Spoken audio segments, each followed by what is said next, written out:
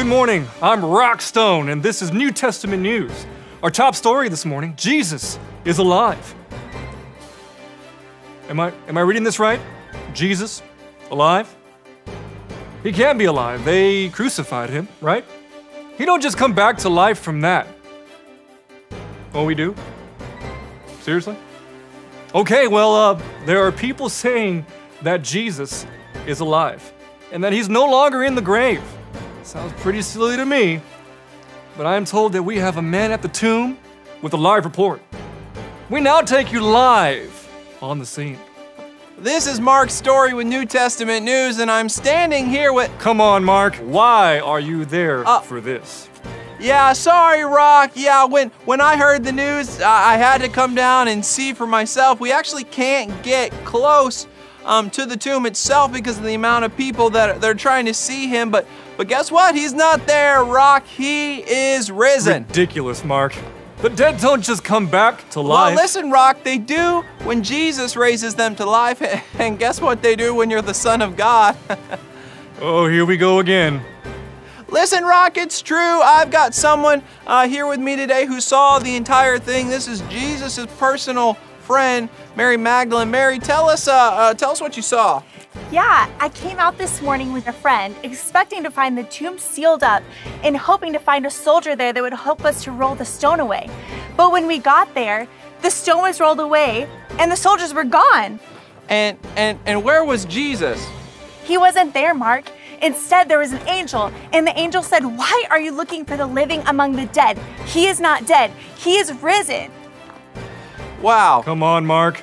You expect us to believe that story? If he's alive, where is he? Can you tell me that? I don't know where he is right now, but he was just here half an hour ago. He was? I told the disciples, and they came down to have a look. After they had a look, a man came up and asked why I was crying. I told him, "I don't know where my Lord's body is."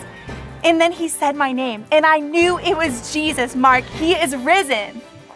Well, there you have it, Rock. He is alive. And that's the full story. Well, if this is true, this is big news indeed. We will keep you posted as the story develops. For New Testament News, I am Rock Stone.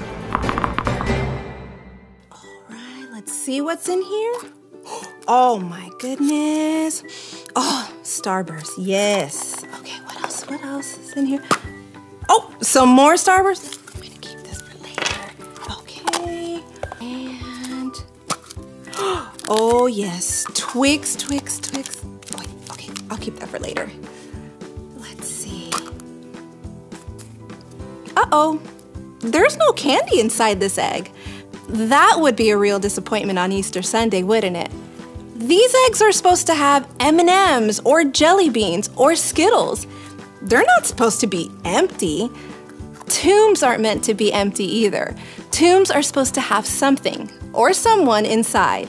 But on Easter Sunday, Mary Magdalene discovered an empty tomb. Isn't that crazy? Jesus rose from the dead. Mary was there on the scene. She was the first to see the empty tomb and the first to see Jesus.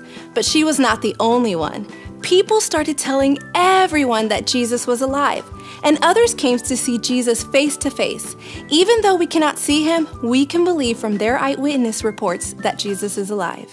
People who believe in Jesus today may have never seen him in person, but Jesus lives in their hearts. They know that God loves them, and they know Jesus died for them. They can tell you that Jesus has made all the difference in their lives. Jesus wants to make a difference in your lives too. He died so that he could forgive our sins. If you've never accepted Jesus as your Savior, Easter is the perfect time to make that important decision. It's the day we remember that Jesus died for us, and it's the day we remember that he is alive. We celebrate Easter, not because we love candy, but because we love Jesus. Jesus is alive. His tomb is empty, like an Easter egg without candy. Let's celebrate Jesus today, and we would love to lead you in a prayer today so you can know Jesus. Ask any of your small group leaders, and they'd be happy to lead you in that prayer. Happy Easter!